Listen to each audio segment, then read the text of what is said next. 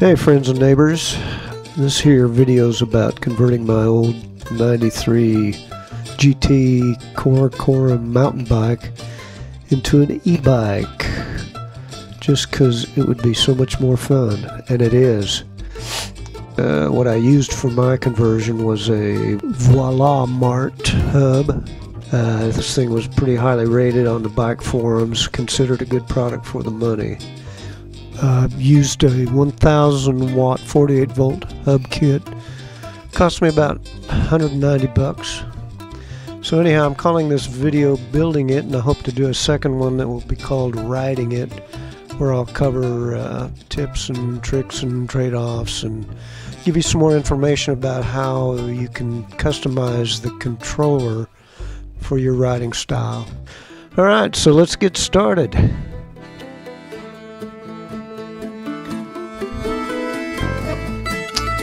Alright, here we go. So a conversion requires two purchases, a hub kit and a battery. Kits sometimes say they contain everything you need. That is a lie. They are wrong. You need a battery. Okay, the battery has to match the voltage of the hub motor that you buy.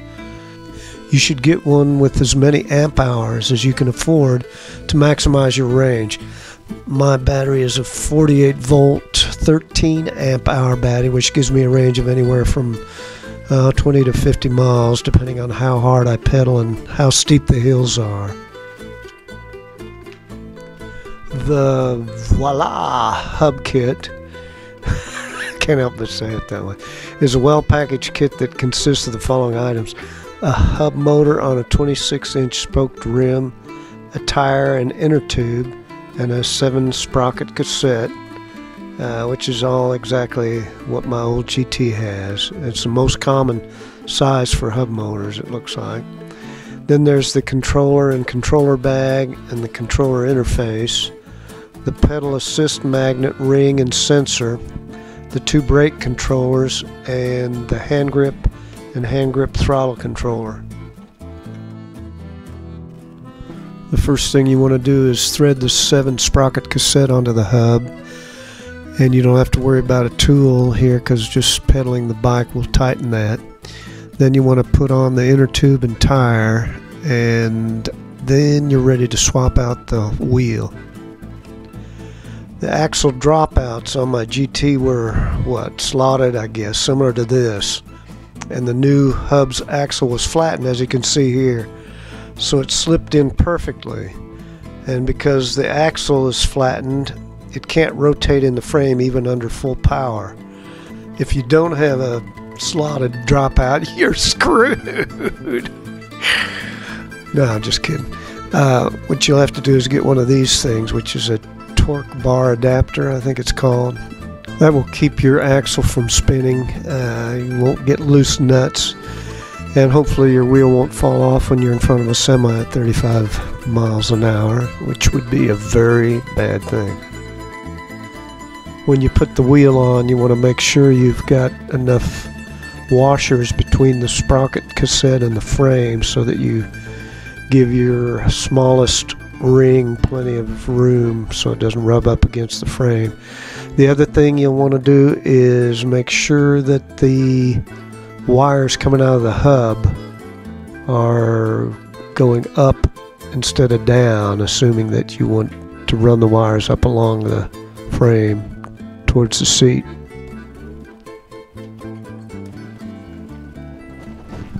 Next, I decided to tackle the pedal assist, since that seemed to be giving people a lot of problems. You'll need to pull the pedal crank off, so you need some type of pulling tool, or perhaps a very large sledgehammer and a crowbar, maybe a blowtorch. Yeah. Luckily, I had a crank removal tool from years of working on my own bicycles. My crankshaft has a tapered square center, so it's a bitch to get it off without the right tool. Once the crank was off, lo and behold, the PAS sensor fit perfectly over the bearing race. All I had to do was remove the lock ring, put the sensor on, and tighten the lock ring back up. Then the magnet ring slides over the crankshaft and the pedal crank goes back on. Easy peasy. Or so I thought.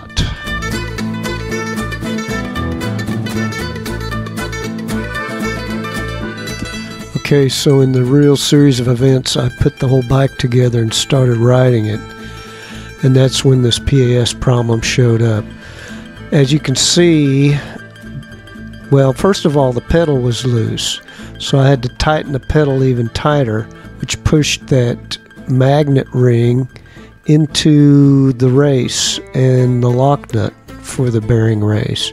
And since the rotation of the pedal on this side of the shaft was counterclockwise, it unscrewed the bearing race and the lock nut, and till eventually it just locked up the pedal and it wouldn't turn anymore.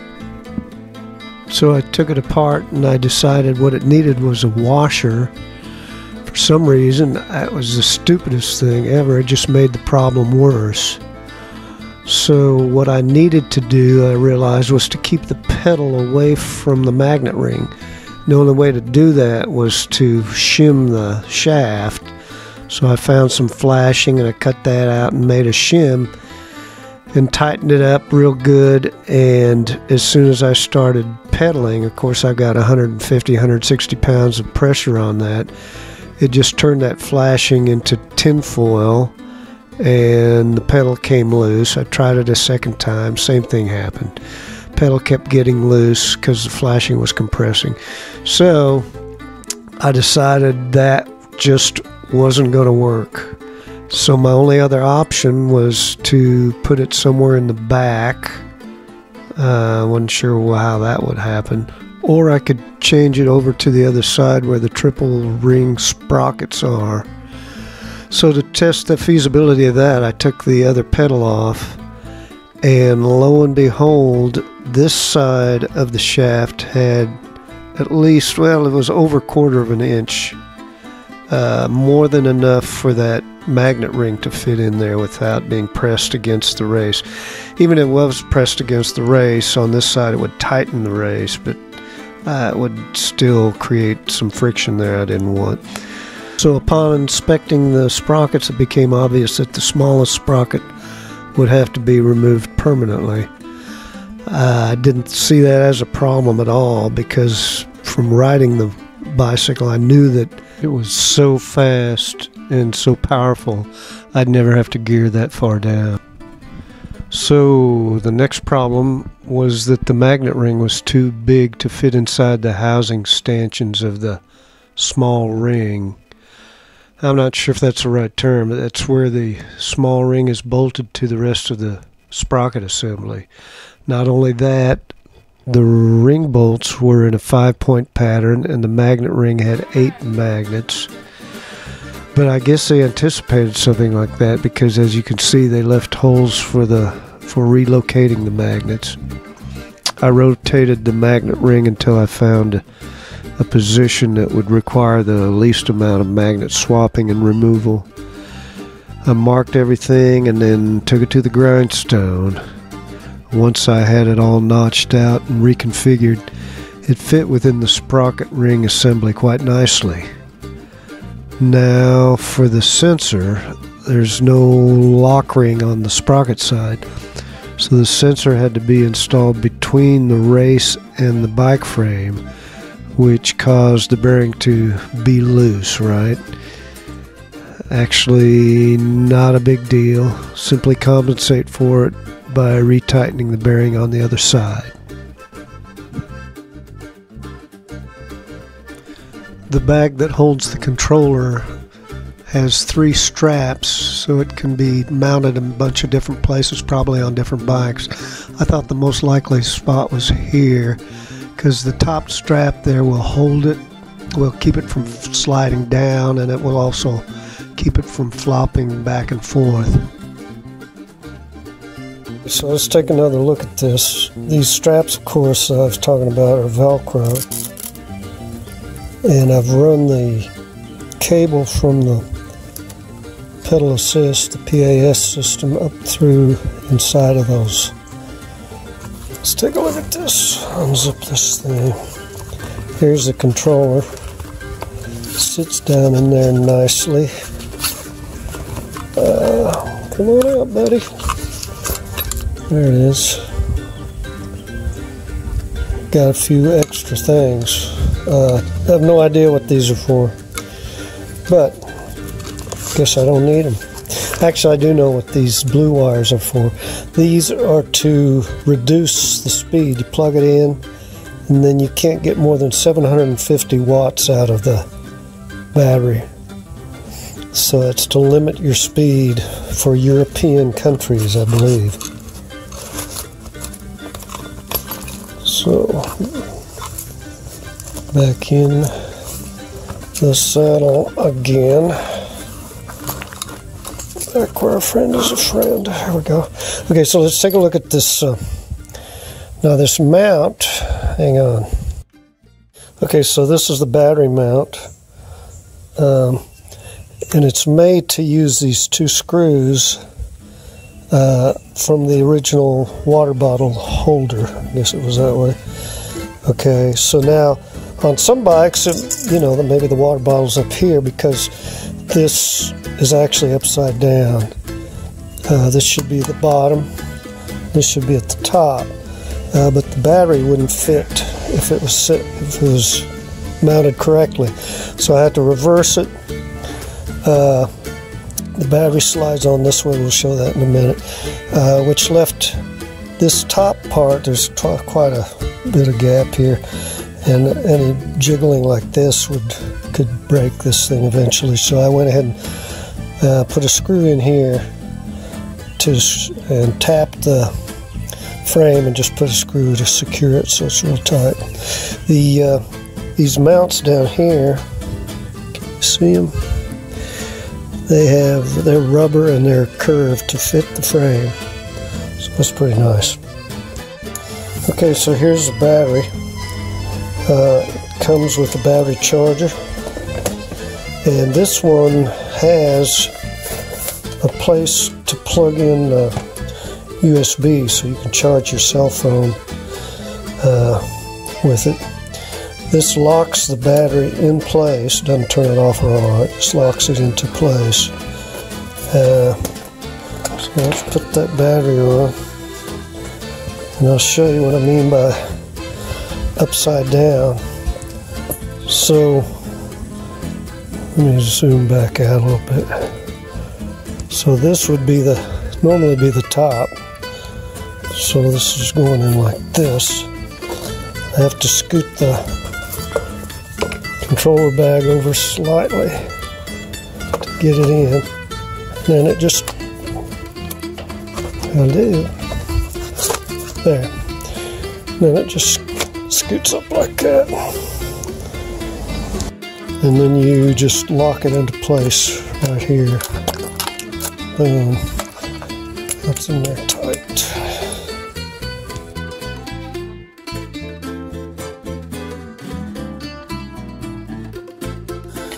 Okay, so moving up to the amazing wiring job I've seen you admiring. It's my Mad Max design. Actually, what I just had 3 leads coming out from the brake, the controller interface, and the PAS selector. Those 3 were going, and I just wanted to wire it all up and make sure everything worked. And so I can always shorten these. I have a crimper, so I can put ends on these and shorten it. And I got some ideas for making this much nicer, but it's a real hot rod look at this point. The battery, because I put the controller back here, the battery did not read, the battery leads didn't reach all the way to the controller. So I had to wire in these, actually it's just an extension cord. I used both pieces of the extension cord for each of these to give it enough thickness for the wiring, because I thought the wiring was going to be kind of critical. They're not heating up at all after driving it. But I made a couple of design decisions. One of them was that I didn't like I was not happy with the quality of these brakes. The brake, you're supposed to use their brakes because it has the line that goes to the controller to tell it that you're braking, so don't initiate the pedal assist or throttle or anything else. And so I don't know, they seem kind of flimsy. I did a test on the ends of it, found out that it's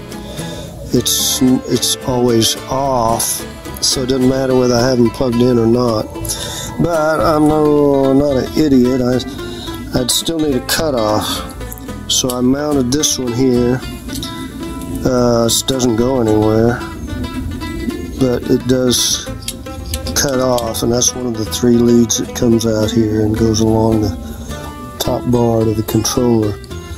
So we got the interface, the PAS selector, 5 levels up, down, and the cutoff.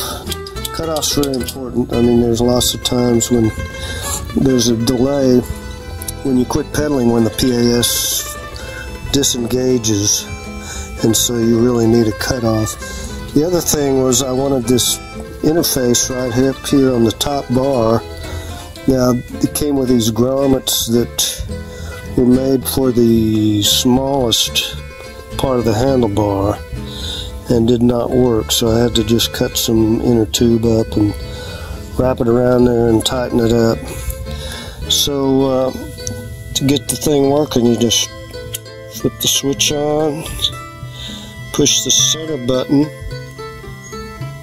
and the controller comes alive. Alright, so that's really the basics, I think, of it. I'll probably think of other things I've left out, but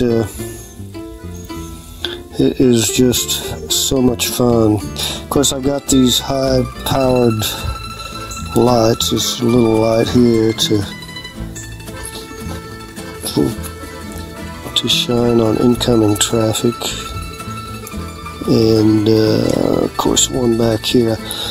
I immediately needed more luggage space, so I put on this little $21 rack onto the back of it, along with this really bright light.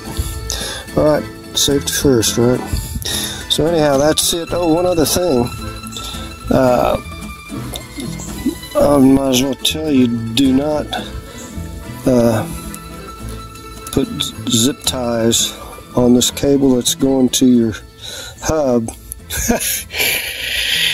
Believe me, you'll end up cutting those off a bunch of times, because every time you have to take the hub off, you have to take the zip ties, cut them, and disconnect this thing from way up here on this connector. I don't know how I'm going to get all this make it look really nice. If I shorten these wires, I can put a little thing underneath the bar maybe to run them through. There's all kinds of stuff to do, but it's for right now it is working great, and I'm having a blast. So that's it for now.